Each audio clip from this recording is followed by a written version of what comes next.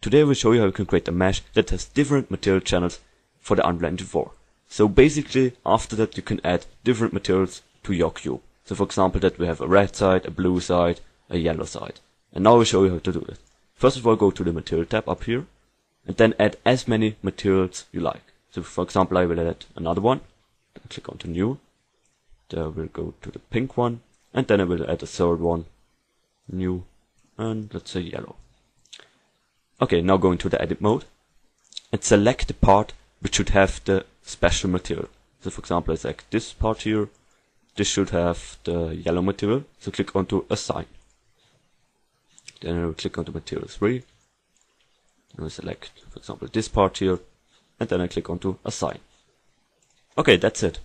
Now just export it. Open up the Unreal Engine 4.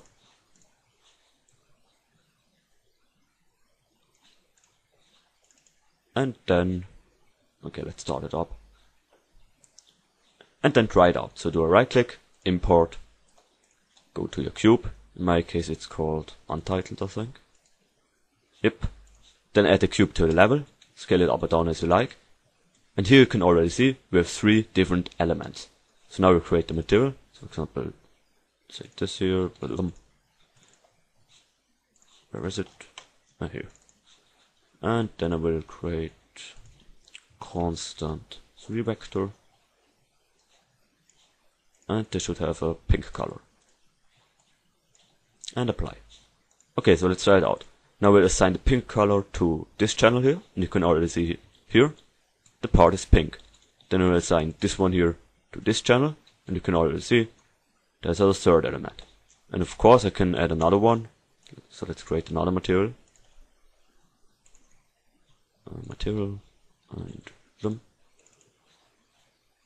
constant,